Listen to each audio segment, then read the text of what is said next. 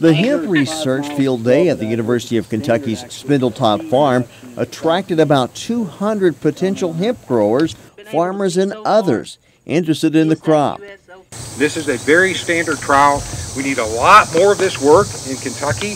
University of Kentucky agronomist David Williams, who heads up the hemp research trials, said plans for this year were even larger, but weather and other complications interfered.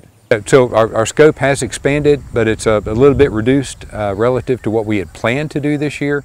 That's mostly due to the difficulty in obtaining seed early in the growing season, and then followed by some very contrary weather as far as planting goes. It was really hard to get seed in the ground this year.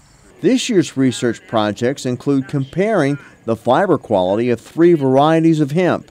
The varieties will be compared to each other, as well as to flax and canaf, which are also fibrous plants. The project will look at 2 harvest methods and 3 harvest timings when the plants are at different stages of maturity.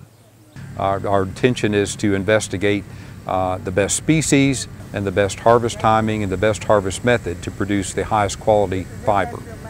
Other research includes 2 separate hemp variety trials for fiber and grain production, as well as other projects.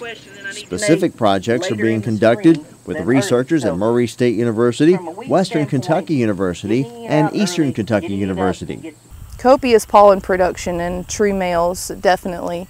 As part of this year's expansion of the project, the University of Kentucky has its first ever graduate student concentrating solely on hemp research in the modern era.